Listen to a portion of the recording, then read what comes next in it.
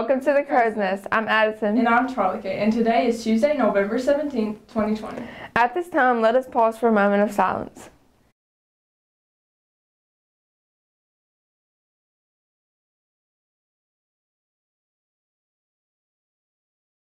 Silence. Please stand for the Pledge of Allegiance. Attention, salute, pledge. I pledge allegiance to the flag of the United States of America and to the republic for which it stands, one nation, under God, indivisible, with liberty and justice for all.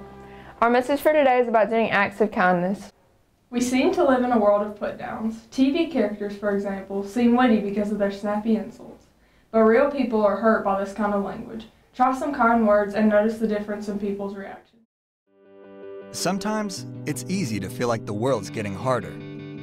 But if we look closer, on the news, on the web, on the street, we're anything but unkind.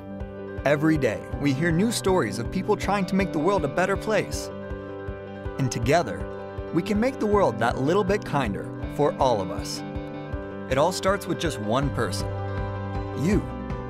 The thing about kindness is that it's just about the only thing in the world that doubles when you share it. And it's a fact, backed by science.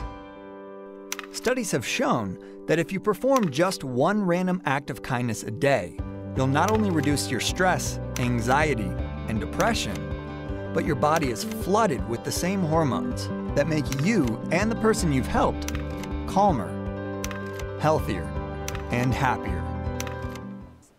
For lunch today, our menu will be chicken quesadillas, refried beans, salad, and pears, or you can choose a PB&J grab and go.